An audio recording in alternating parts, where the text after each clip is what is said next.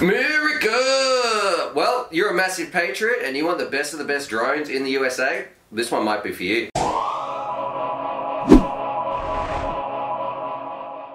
G'day, Stu here from UAVfutures, and today, well, we're going to be checking out the Merica.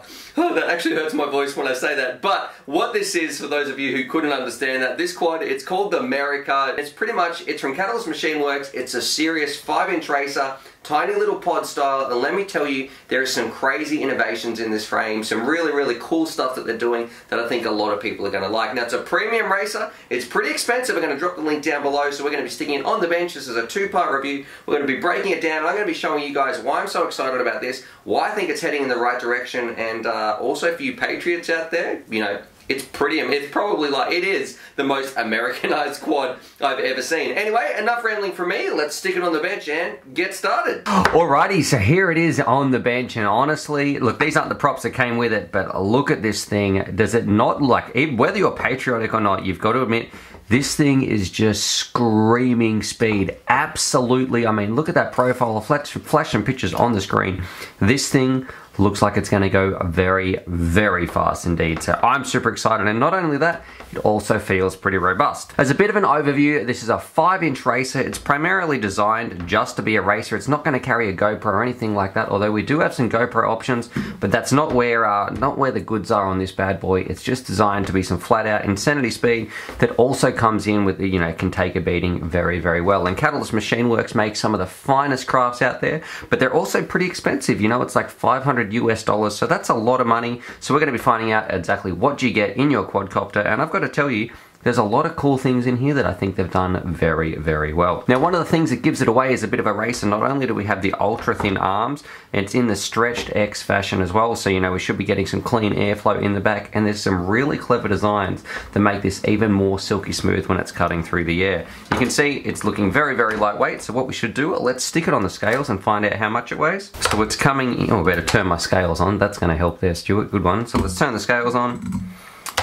It's coming in at 271 grams. Now, as a bit of a comparison, I've got my Norris right here as well, so you can see this thing is beat up. And why does it look like that, Stuart? Well, this is from Catalyst Machine Works as well. If you haven't seen this video, I'll leave a link up here somewhere. Go and watch that. I love this quad. I take it with me every weekend. It definitely gets a run. It's right up there with my Talon, my Chameleon, and the Norris. They're sort of my 3 go-to quads. If I'm putting this on here as well, that's coming in at 272 grams, so pretty much the exact same weight. So what differences are there? Well, let's jump in, have a bit more of a close look at the components rocking in this bad boy in the Merica. Now, the first thing I'm going to do, I'm going to take these props off, because look, it is designed to spin 5-inch props off for the boys, and I'm going to leave a link below to the frame, to all the TPU options, all that sort of stuff. And I think, I'm not 100% sure, go and check that link out.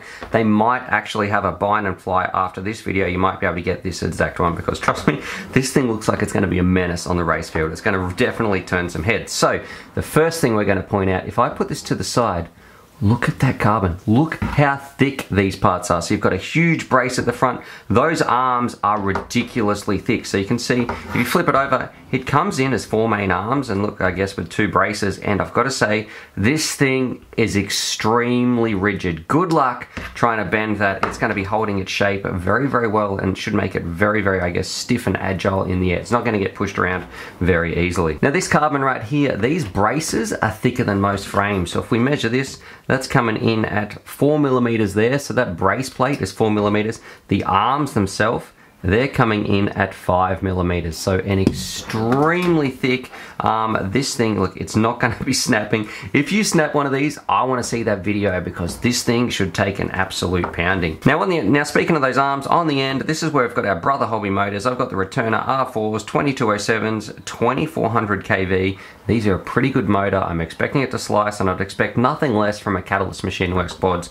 We want really good stuff in here, because look, you're paying for a premium frame, so let's have a look at some premium components. Now, there's not really too much I can say on the outside, because everything else is in this very smart little stack, and what they've done here, I think, is really clever. The only other part I want to talk about, I guess, that we're not going to be able to see until we open this up, is on the back here, they've got a nice big capacitor to help with any voltage spikes or any of that sort of stuff, and they've put it right at the XT60, so I think that's a pretty good idea. Keeps it out of the way, and makes for a very clean build. Now, let's get into the good stuff. What we're going to do, we're going to open it up and have a bit of a closer look at how this thing goes together and why I'm so excited. Now, one beauty about this, look, it is in a pod form. It looks like everything in there is going to be very difficult to work on, but it's actually surprisingly easy. So what I'm going to do, I'm going to undo these 4 screws right here in the top of the TPU. So we're going to loosen that, and that's going to allow us, we can then very easily take off our top part and work on our quad. So I'm going to undo these 4, bear with me. Right, so now I'm going to take those off, and you can see they came out pretty easy, and then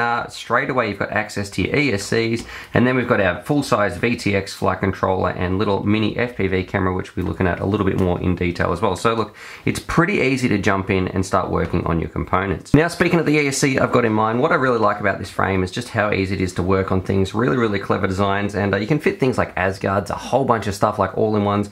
It all fits in a very clever sort of like little underslung part right here, when we're going to talk about that in detail as well in a little bit once we get through the components. But, you know, in mind, we've got a 40 amp 4-in-1, you know, massive ESC in here. When I say massive, you know, it can take a heap of current, and that's exactly what I'm expecting, because this thing, it's going to be pulling a lot of juice, because I'm going to be pushing this thing to its limits, and I am so excited. Now, on top of that, you can see in this little pod right here, very snug, what we've got, we're fitting in our VTX, so this is our TBS Unify Pro. On top of that, we've got our F4 flight controller. It's actually hanging upside down, and the reason that is so you can access the USB and all that sort of stuff, and this little sort of button on the side. So when it's in your pod, you've still got access to your USB. You can press the buttons nice and easy, and, you know, I'll flash some pictures on the screen, but you can still access everything. So even though everything's sort of crammed in here, you've still got access when you need to press the buttons and all that sort of jazz. You don't need to take this off if you don't want to. Now, one really clever feature that I thought, gee, that's a fantastic idea. You know, a lot of people are soft mounting their flight controllers, their gyros. That really helps. This frame right here, the Merica, they've done something which I thought, gee, that's a fantastic idea. So they're no longer, you know, you can mount one, it looks like, to the frame if you wanted to, but what these guys are actually doing, they're soft mounting it by default by putting their flight controller up, mounting it to the TPU. So you can see the flight controller is not actually mounted to the hard parts of the frame, it's mounted by the TPU. Now we're going to get that out and have a look in a minute, so we're just going to undo these 4 screws. Alright, so I've loosened those 4 screws on the top, and then you can see if I open it up, that's where we've got our flight controller. It was soft mounted in there, so I really love that sort of little design choice. And then in the very top, I'm not going to completely disassemble it, we've got our little RunCam micro in there. So all in all, super micro components, but they fit pretty well. And I reckon even if you had some sort of larger things like the ASGARDs, they're going to fit quite nicely, just because of the, you know, the good design choices they've gone through. Really thought it out, and I think it fits very nicely in here. So I've got a little axial antenna on the back, and overall I think the components in this thing are top notch. But you'd also be able to build up a pretty good one regardless. You know, it's got a lot of versatility regardless of what you want to put in here. I think it's going to fit well as long as you've got a micro FPV camera, because that's really what makes this build work so well in my opinion. They've really shrunk everything down, made that profile super small, so it's going to be slicing through the air. Now, one feature I want to talk about, you know, the way they've put their full builds together, you might think, gee, if I buy one of their bind and flies, you know, in those links down below, how am I going to actually bind it up? Do I have to take it apart to get access to the receiver? And I'm going to say no, not at all. The channel select for the Unify Pro and also for the little bind button, actually when it's on there, they've got this really smart hole at the back that's not only going to offer some cooling when it's going through the air, because look, you do need a bit of airflow over your components, especially when it's going to be pulling as much juice as this thing, but you can still press your bind button just by pushing something through this back hole through there. So I think that part's pretty smart as well. Anyway, what I'm going to do, I'm really excited to talk about the design parts, which is going to come up next. So I'm going to put this back together and then we can talk about the design, because look, we've got great components in here, but the actual airframe itself is designed really well, and I think there's some great clever things that I want to show you guys. So let's cut back once I put it back together in 3, 2, 1. Alright, so it's all back together. Now what I'm excited about, usually, you know, I'm really rapt to talk about the components, and look, this thing is top notch, but the actual design of the frame itself, I think they've done some really clever things. So number one, let's talk about the design choices when it comes to, look how thick this thing is. The carbon in here, it's super robust. I really don't think you're going to be snapping this anytime soon. Its aerodynamics look off the chain, like going through the air, this thing should absolutely slice, and we've got these thin arms, but it's not compromised by structural integrity or anything like that, so I think it's going to be a very robust, very fast quad. Now, the second design choice that I really like, you know, like I mentioned before, it's got soft mounted flight controllers by default. That's great. It's in the TPU, so you don't really need to do anything. You don't need to worry about any of your gyros or anything like that, because look, there's going to be some vibrations from your motors. That's in a lot of our quads, and just now, you don't need to worry about that. The next good choice I think they've done over at Catalyst Machine Works, everything in here, even though it's really compact, it's still very easily accessible, so you can access your bind buttons there, your USB or your VTX on the side right here. And if you really wanted to, I'll flash a picture on the screen, if you want to take this top canopy completely off, all you need to do is take out these two little connectors and that's it. That's how they're connected in, so they're just completely separate. If you need to work on your top canopy for whatever reason, you can completely disassemble it from your quad. So I think that's a great design choice. And then here, look, I've been holding out on you guys. Here's my favorite part. This is my absolute, hands down, favorite good design choice about this frame. And I'll flash some pictures on the screen as well. I'll see if I can get this in focus a little bit better. Bear with me. So right here you can see we've got our arms, which are absolutely mammoth, like really, really thick, really strong. You've got your bottom brace plate, fair enough. On top of that, you've got this little spacer, which gives you not only enough space to put your components in here, and that's also holding, I guess, your top plate before the canopy comes on, but look at the way the arms are actually staggered. So this one here, you've got 6 mils, this is on the bottom 6 mils, this one, it's up on the top half. So what that actually does, if you look at the height difference from this motor to this motor over here, you're actually going to be getting some clean air. They've staggered the props just a little bit, so that's going to be enough in fast forward flight. This is going to help this motor or these back props get into even fresher air, which I think is going to result in an ultra silky smooth flight experience. So I think that's really, really clever, and what a great idea, what a great way to do things. So I'm a big fan of that, because look, it's no different. They could have done it around the other way in like a normal frame, but really clever thinking. I thought, well, let's just stagger those arms by those couple of mils. I think that's a fantastic, they're onto a winner there. So I love that design choice. And then the last little part that I thought that's pretty smart. Look, some people worry about, they call them toothpick arms, but trust me, like, look at that thing. There's no way that thing's going to be breaking very easily, and especially because there's not too much, I guess, length or throw on here. You're not going to be getting too much torque. So because they're even shorter, it's going to be even more robust, because it's not spanning all that pressure, all that stress over a long sort of span. So I like that part. But how easy it is to replace an arm. If you actually do break one of these, it is super easy to replace. So all you need to do is take the screws out of there, and then at the front, you simply need to loosen this back screw. Let me get the right driver here. Loosen this back screw. Take this one screw out. Then, once you've done that, you can see, you can simply slide your arm out. You know, pretend this is broken, you'd have to cut your heat shrink, all that sort of stuff, put a new one in. So swapping an arm on this thing should take about 5 minutes. So I'm a massive fan of that as well. I think 10 out of 10 for design. This is one of the best designed quadcopters I've ever seen in terms of the frame anyway. Massively, massively impressed. All right, so I put that arm back in, took about 1 minute, so I really like how easy it is to work in. Let's talk about the quality of this thing, because for quality, look, I've got to give it 10 out of 10 as well. Not only the components that if you get in the bind and fly, whatever it is, linked down below for this sort of thing, absolutely ridiculous, like top notch, the best of the best they can be, but they'd want to be, I mean, for the price. But the quality and the design of the frame itself is absolutely really, really impressive. I mean, it's really robust, the carbon's cut really nicely, the prints feel fantastic, very, very clean. And I've also got to mention the way that they do their bind and flies, the way that they've been put together, really, really meticulous. And I would say all the solder joints are really, really shiny. 10 out of 10 for quality as well. So I'm a big fan in terms of quality. Now,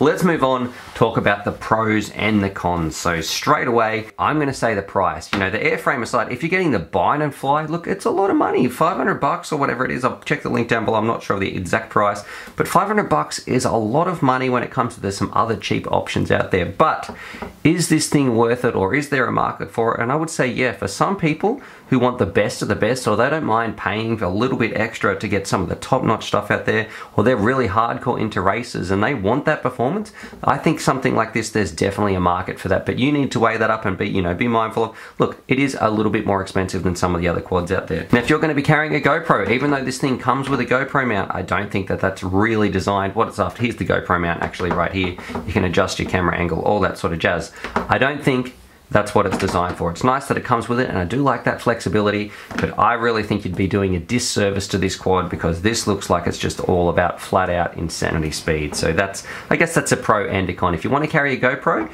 you know, you might be sort of letting this frame down a little bit. I still think it's going to rip around absolutely crazy fast, but you know, it's not really what this quad is all about. It's all about agility, speed, and just like balls to the wall, crazy flying. One other con too, I guess, you know, with everything being so small, you've kind of got to think about about your battery placement, what size. If you're going to be running one of those bigger batteries, I think this thing is much more suited to little square pads because that's going to keep the CG and the aerodynamics a little bit better. And if you're running a little bit bigger battery, you're going to be getting some extra drag. So if you want the most out of this bad boy, make sure you're putting in some of those square batteries. Now let's move on and talk about the pros. Well, number one, the components in here, top notch. Everything in here is like the best of the best. It's super lightweight. It's going to be very, very fast. It's extremely robust, and it's got some great design choices that let you work on it easily, swap out arms, change your channels, all that sort of stuff. You can still access the USB while keeping everything sort of miniaturized in a central place, and that design feature of like having those back props up a little bit more, I think is an absolute genius idea, and more frames should actually do that. More of those split arms should definitely be doing that. And also, I've finally got to give it to these guys now. This looks like it has some serious camera protection. In the past, even if we hit a flag or something, you've got this bar across the front. This quad actually protects our camera. I'm happy with the protection that this quad is offering. So I'm big 10 out of 10 there. Finally, we're actually getting that right, because I always harp on about camera protection, and it's great to see this quad's going to be protecting your camera. So look, overall, if you're after like one of the best racers on the market, I think this could possibly, we'll have to wait to see it to the flight experience, but this is showing me all the right signs, and from Catalyst Machine Works, they've done some great stuff in the past. I think this thing is going to be a force to be reckoned with like 2017, 2018. Look out, because I'm expecting a lot of these Mericas. The joke name aside, that's kind of funny, but I'm expecting a lot of these to be taking a lot of names in the race events, because it's just... I'm just in love, I guess. It's a really, really high quality machine. Alrighty, there it is. There's my part 1 review of the Merica, and I'm expecting big things from this bad boy. It really is a serious bad boy. I mean, not only is the frame really, really well designed, some of my favorite features of how it's so easy to work on for a sort of canopy style, and my absolute favorite one is the way it sort of separates these arms just by a few mils, by putting it up a little bit, you're going to be getting some fresh air in here, and I'm expecting some silky smooth flight characteristics, and just how tough this thing is. I mean, for an ultralight, and Catalyst Machine Works does know how to build their quads tough. I mean, the Norris, watch my part 2 review of that, we smacked that thing into the ground like 100 miles per hour or 90 miles per hour, and it just laughed it off. It was absolutely crazy, and this thing feels even more rigid, and like, could you get any thicker arms? So traditionally, I don't like these ultralight quads because they seem to, I feel like they're really fragile, but this thing, the Merica, I think is going to be super tough. Now, as with all drones, look, it's not perfect. This quad's not going to be for everyone. Number one, it's the price. Like,